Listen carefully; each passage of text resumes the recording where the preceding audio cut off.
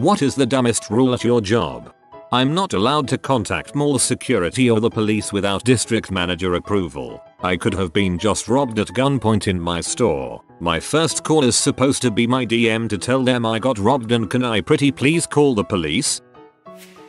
I'm a librarian. If somebody asks me where anything is, I have to redirect them to the front desk, no matter what. Example of how this is done. Where's the bathroom? I'm pretty sure the front desk can help you with that.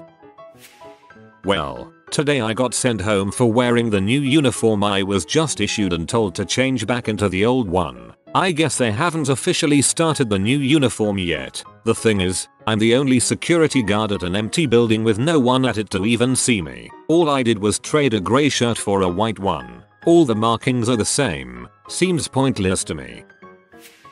You have to take empty box training to know how to handle boxes that are, empty. If 2 snacks fall from the vending machine, we have to turn in the extra one or it's considered stealing company property. Had a manager follow me to the front desk to turn in some cookies last week. I work for a very superstitious Korean man. The rules are no red pens, no shaking your legs, and no whistling after the sun goes down. These aren't official rules, but he gets very serious about these things and doesn't allow joking about ghosts or supernatural. We're not allowed to laugh out loud. My boss thinks we're secretly laughing at her. As soon as you're done with work and outside the building, just have a laughing circle in the parking lot. A long time ago I worked at a Navy shipyard. There were 2 rules: first aid kits at each work site. The OSHA type part of the organization had a rule that each work site had to have a first aid kit. The org that ran the workmen's comp stuff had a rule that first aid kits were prohibited at work sites. Any injury had to go to the industrial dispensary to establish a paper trail. Worksite supervisors were screwed if they had a first aid kit. They were screwed if they didn't have one. The shipyard commander, a 4-striper, called the heads of each organization into his conference room. He told them, when you 2 come to an agreement about first aid kits, call my office. I will have the Marine at the door let you out. I'm tired of hearing about fricking first aid kits. We have to know where all the fire extinguishers are, but we're not supposed to put out the fire. If the microwave and printer run at the same time, it trips a breaker that only property management can reset. So whenever anyone microwaves something, they have to yell microwave so nobody prints. Gmail is blocked. Facebook and Twitter are not. I can wear any color jeans except blue. We are not allowed to refer to the Xerox machine as Bob Marley anymore, even though it still jams way more than it Xeroxes. This is because apparently the CEO had tween daughter come one day and she got very upset when she thought the staff were keeping her from seeing Bob Marley in real life. She did not know that Bob Marley is dead. This made the CEO got stressed out and yell at us about the nickname. No mini fridges on even floor numbers. That sounds absurd, but the kitchenettes are on floors 1 and 3. In our small hospital department, there's an oxygen line W, a giant on-off valve that only affects our small department. If there's a fire, I can't turn the valve to close it. I have to call the nursing supervisor, who is off-site, to come down to the fire and turn it off for me. I am not familiar enough with the rules of my job to choose the dumbest one, but at my old job, if a customer purchased something, then made it to the door with merchandise he or she didn't pay for, the cashier that rang them up was held accountable for it. We can expense Starbucks, but not food from Starbucks, because one guy was living off of Starbucks food for 3 months. Worst part was that he was an extremely well-paid engineer, but frugal as frick. There's always some guy who ruins it for everybody. Because of some new shoots we got working who don't understand the concept of not using a phone when there is work to be done, everyone has to put their cell phone in a bucket at 6 PM, or whenever the evening rush starts. Frick you, Kerrigan. We're not technically allowed to talk about our salaries with each other, even though the amount we each individually make is a matter of public record. That means that if you get a promotion, you have to either file a public records request to find out what your peers are making, and therefore pee off your new boss, or you have to violate the directive. It makes it pretty darn hard for an employee to negotiate. I'm entrusted with the care of mentally handicapped clients, including being trained in first aid, CPR, and the Heimlich maneuver, but apparently changing a light bulb or adjusting the thermostat in the group home where I work is too big a responsibility for me to be allowed to do. We are not to discuss politics on our personal social media account.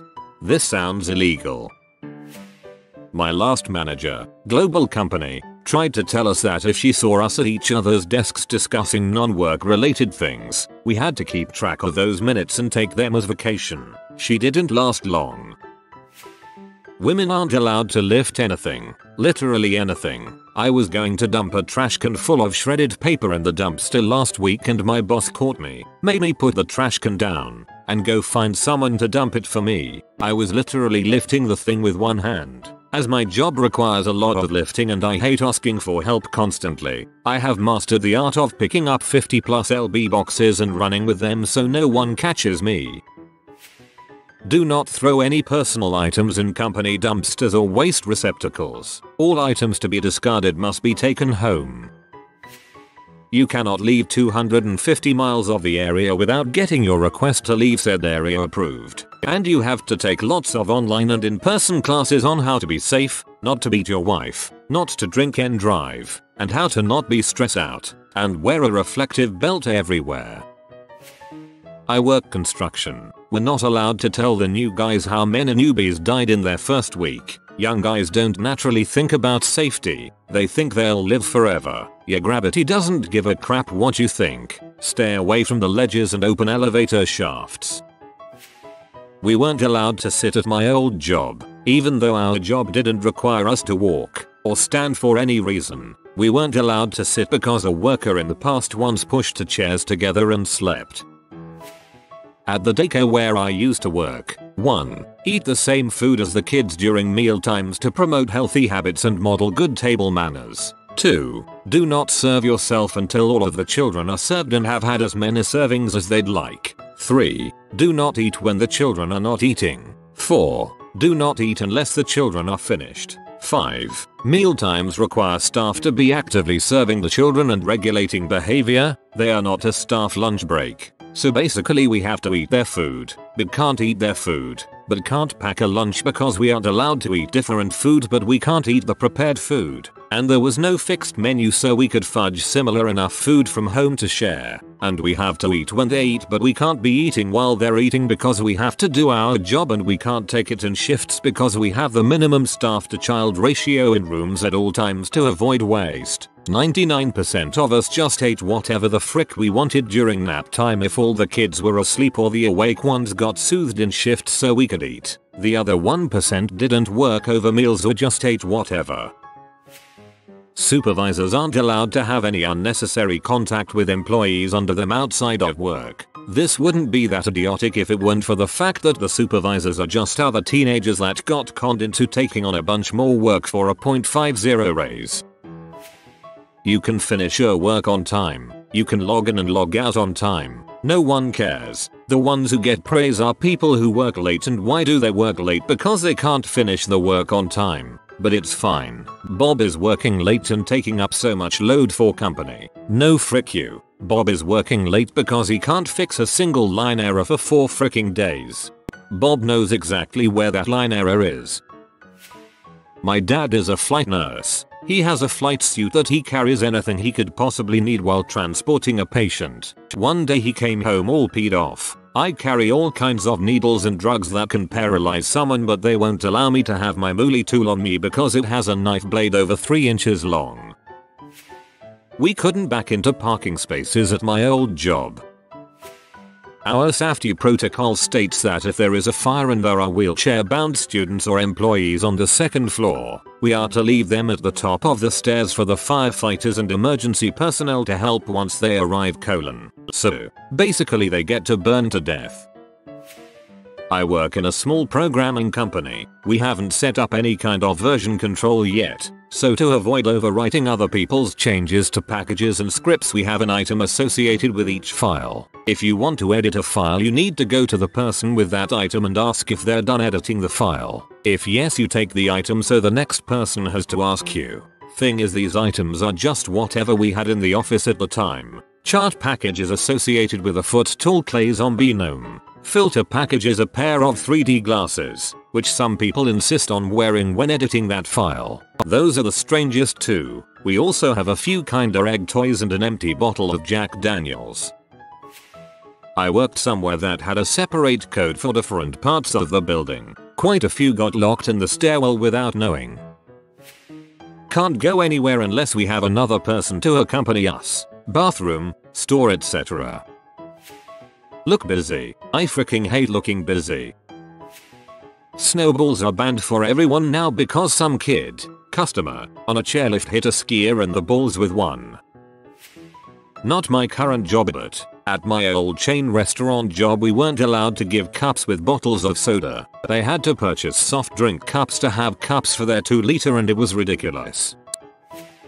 Here goes. So I work in a warehouse school that doubles as a program that employs mentally challenged people. It has a scared straight program for juvenile delinquents and we also take prisoners from a work release program. I am a support worker, which means I am a normal, adult worker whose job is to keep production afloat. For one, we can't have knives in a warehouse where 90% of the jobs we do require a knife. Too many kids, prisoners, mentally ill people stabbing each other. We can't change the station to oldies because the subject matter is too suggestive. We can only talk about 3 subjects: sports, news, and the weather. If someone hugs you, protocol is to stand still. Do not hug back. Do not push away and wait for a teacher to pull the kid off of you. Here's some things us support workers have done and weren't fired for. Doing H in the bathroom. Doing H in a car. Doing H in someone else's car and then doing the owner of the car in broad daylight when the special kids are around.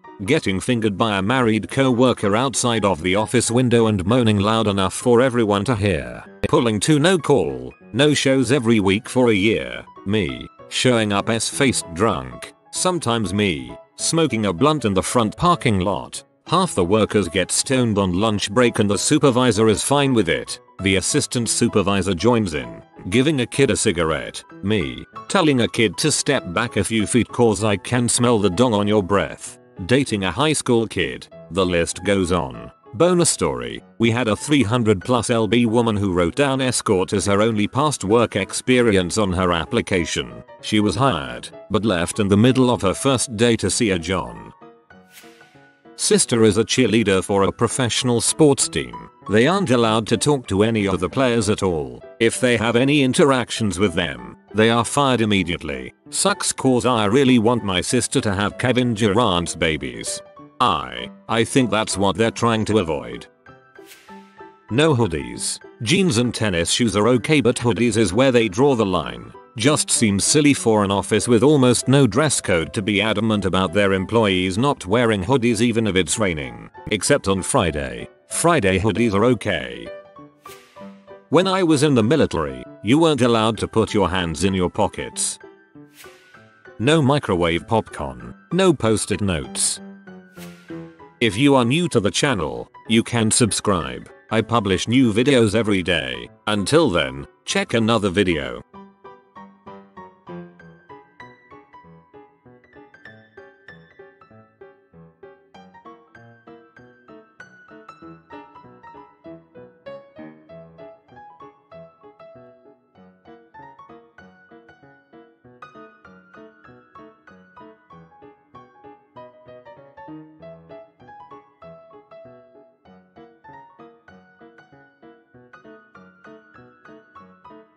Bye for now.